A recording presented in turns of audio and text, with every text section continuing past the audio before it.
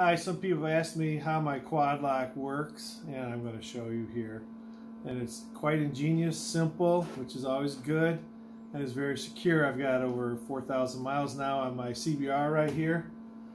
And I went to Arizona from Illinois and then back, and this thing held my phone and charged my phone just wonderfully. So here it is. I just put on, I JB welded this to the top. I've got this right here. I've got a wire right here that goes into my wireless charger. See how my wireless charger pulls back? Can you get that from the side, please? It pulls back like this, right? And then I have these rubber things right here for a damper isolation. Now, this is a more simplistic one without the charger. You can push this back like this and see how it separates.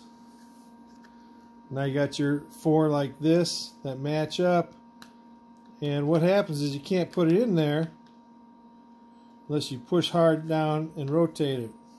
So you push this back and it locks in, and you have to rotate it so your phone is going to go on like this, and you nestles in there and it twists, and then this blue piece locks up in there.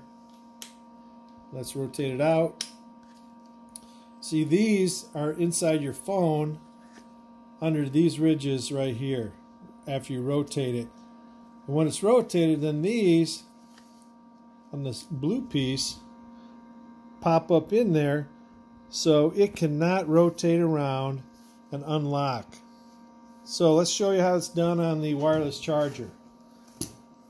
Same way, I put my phone on here like this, and it's on there, and I rotate it, and you can see that pop up. This will not come off now at all. And I'll rotate it again.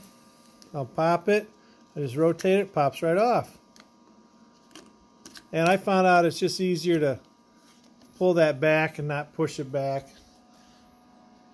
So that is how the quad lock works. I'm thoroughly impressed with it. It's not cheap, but a waterproof wireless charger and vibration damper. Hey, if it saves my phone a little bit, and I charge my GoPro on it. I operate my GoPro.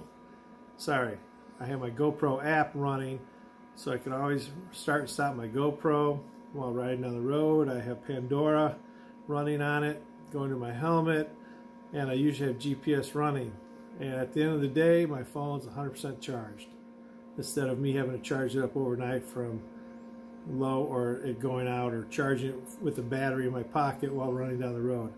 I'm thoroughly impressed with this quad lock charger. And that's it.